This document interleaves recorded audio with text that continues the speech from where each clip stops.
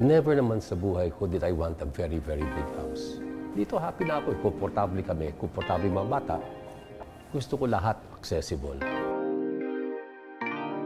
This was a house.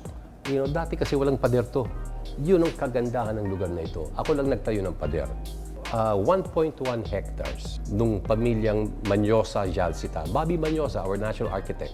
This was Manyosa, yung kapatid ng babae. When she passed away in the early 2000s, iniwan mo na yung bahay, pero of course, pag hindi tinitirahan, deteriorate. So they put up for sale. Sinuwerte ako. So, nanatiling ganito. Of course, may mga konting improvements, may guest house. Kasi minsan, pag nagdi-dinner, so yung iba nakakainom ng konti, hindi ko muna pinapauwi. Pinatutulog ko na lang dito. Later on in the evening, makita nyo ang tahimik dito. Kaya mahal na mahal ko yung San Juan. So, and then there's a nice breeze, plus 7 aso. You know, so, mapapanood po sila ng lalaro the whole time. I am a big fan of yung Filipino contemporary artists. That is by a painter called Bunny Santos.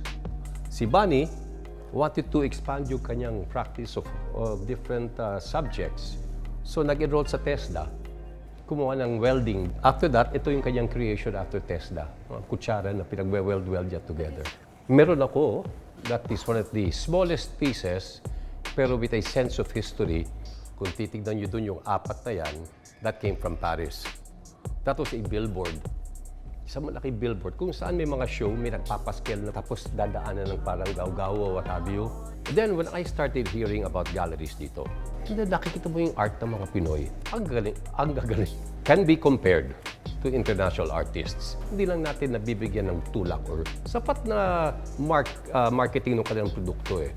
Pero contemporary art plays a very, very big role in society now.